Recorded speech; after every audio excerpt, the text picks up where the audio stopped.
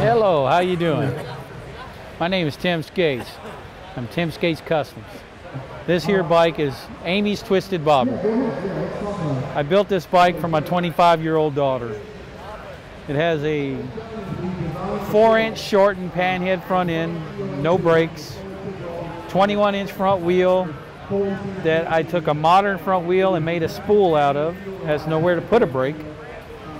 The headlight is a 1920s cop car spotlight. Has a swing tag on the front of the bike. I hand built the handlebars with internal throttle, and the mirror goes into the end of the bars.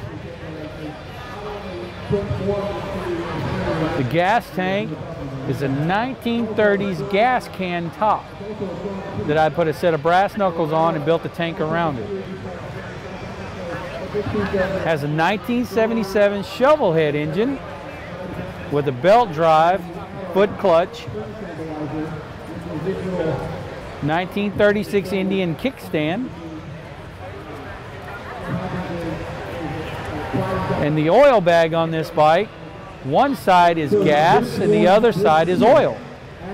The gas part is for the flamethrowers that are on the bike.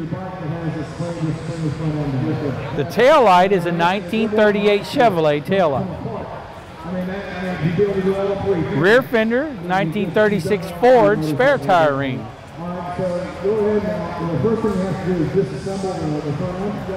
The chain tensioners are glass doorknobs out of a house, and they actually work. They will tighten the chain.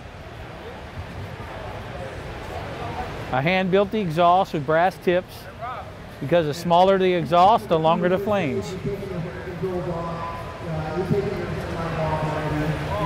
The motor has split rocker boxes, which I've done myself. They're all engraved. I have an SU carburetor. The air cleaner is a 1956 Cadillac air vent. And the gas bowl, of course, is Crown Apple.